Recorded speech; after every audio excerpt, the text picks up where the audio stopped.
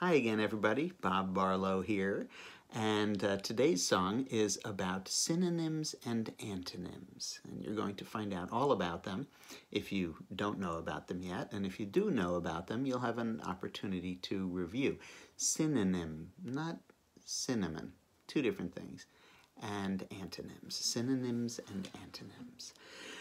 Synonyms and antonyms are good to know about. Some synonyms for noisy are thunderous and loud.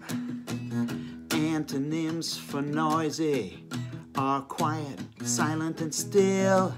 If you don't know much about synonyms and antonyms, very soon you will. Yes, you will. A synonym is a word that means the same thing as another one. A synonym for story could be fiction. Synonyms for happy are delighted, joyous, and glad, while a synonym for unhappy is sad. An antonym is the opposite of the word that we have in mind. Antonyms for cruel are friendly, nice, and kind. Antonyms for old include modern, young, and new. An antonym for false is true.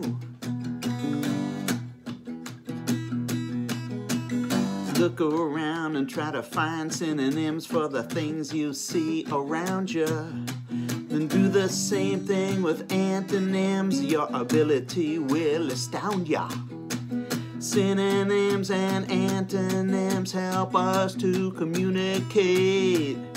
I think they're wonderful, terrific, great. Yes, I think they're wonderful, terrific, great.